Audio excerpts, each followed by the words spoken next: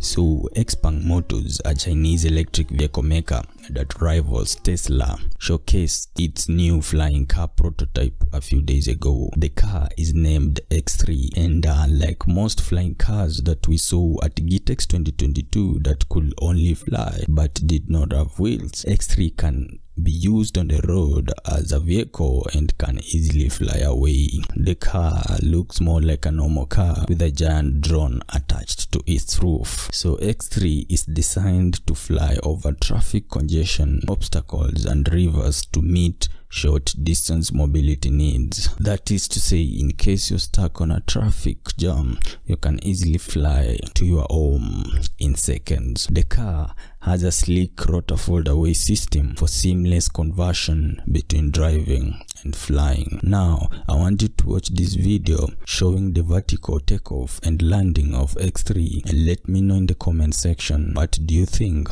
about this type of cars.